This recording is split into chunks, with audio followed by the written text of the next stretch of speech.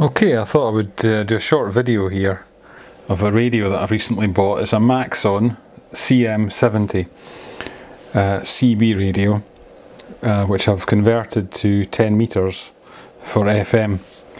The story of this radio is that my son had been experimenting a bit on 10 FM, and it got me thinking that maybe it would be nice to have a radio that I could use to monitor 29.6 without having the HF rig on, especially in the summer. So I noticed that Knights CB had these on sale. They used to be about 80 or 90 quid, and they've been discontinued, selling them for 50 quid, so ordered one up. And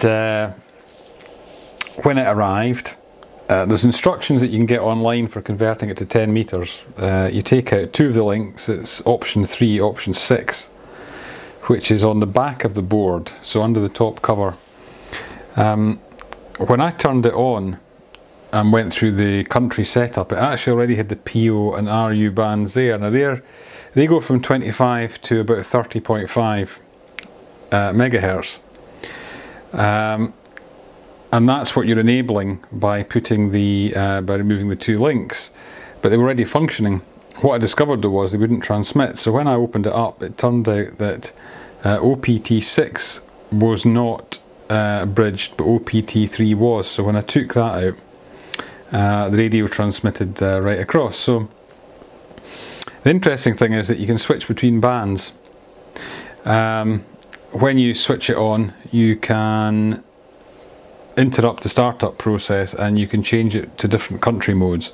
So at the moment it's on British CB, it's on channel 19 UK, the UK 40 channels. If you press the AM FM button, it goes to CE, which is the European 40 channels, so it has 80 channels in total. The AM FM button doesn't bring AM up, it just changes the frequency band. So that's it working as a CB radio. Some of the functions that are on it, it has memory channels, it has dual watch, but unfortunately the dual watch will not work across the two bands, so you can't monitor 19 UK and 19 European channels. It's just not possible to do that. It's got memories. The touch keys here are actually touch sensitive. They look a bit like the membrane switches used to get on some of the old Philips radios. Obviously Maxon make PMR radios, and pretty certain that some of this stuff is shared between them.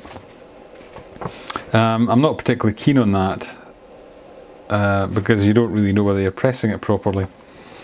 The mode switch here is quite interesting. It takes you through various options.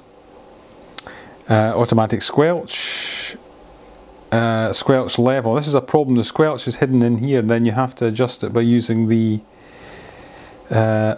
these controls here. So it's not a great idea really. It's intended for using on auto squelch the whole time, I think. That's beep. That's if you had that on, you'd get a beep every time you pressed a button. That's background lighting, which you can change. You can make it brighter or lower. Yeah, so there's various things in here. It says UK there, of course, at the moment because it's on UK bands. But what I'll do is I'll just restart it into what you would call export mode. It's really PO mode. The RU mode gives you 10 kilohertz channels with steps that end in 005 or 5 kilohertz. On 10 meters you really want them on the 0, 10, 20, 30, 40 kilohertz. So that's the PO band, which I think stands for Poland, but it's not the official Poland. So I'll just turn it off. So powering down.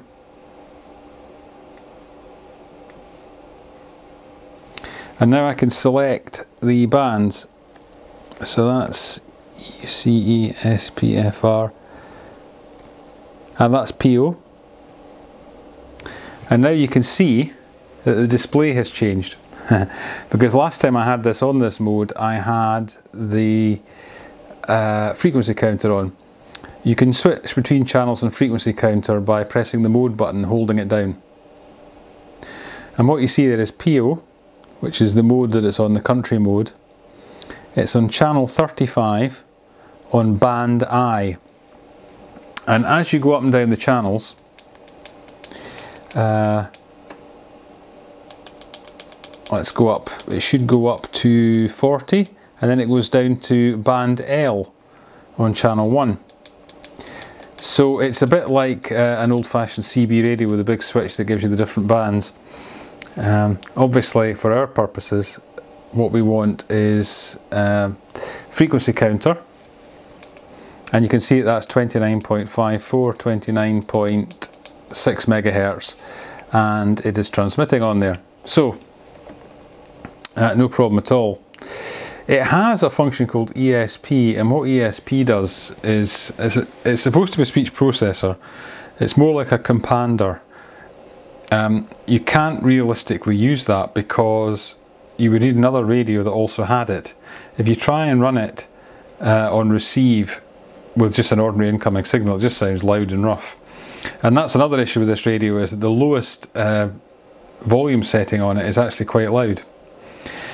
So it's not without its problems, but for £50 it's very difficult to pass this one up, really, because it does 10 meters, it does CB, and as you can see, it held the settings. When I went from the CB mode to the 10 meter mode, it went to the frequency counter automatically, and it had held the original frequency that it was on, which was 29.6.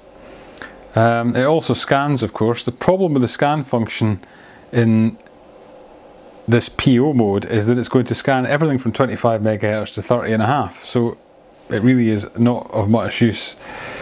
Or maybe it won't. Actually, I'll just test that. Maybe it's only going to do the one band. No, see, it's going away up there. See, it's gone right up through 30 megahertz. This is not what we want. It's now working its way through the whole 26 whatever. I'll just leave it running because it might pick something up, although it's not on the right steps to pick up anything on the CB, I don't think. It might pick up something on UK frequencies. No, it didn't. So that basically is the radio. I'm not sure there's much else to say about it, but very good value for money. I've tested it. It's putting out 4 watts on 27 megahertz on the CB bands. It's putting out a little bit less, about 3.5 up on 29 megs, but that's not to be complained about, really. It's working well, and I hope you enjoyed this video and found it useful. And there's still a few of these around. A few online dealers have got them for sale. Knights have them, £50 plus carriage. It's £7.50 carriage, I think, but the 750 you could get all sorts of things delivered for that. So you could buy aerials and brackets and all sorts of things. They wouldn't charge you anything extra. So that's it, the Maxon CM70.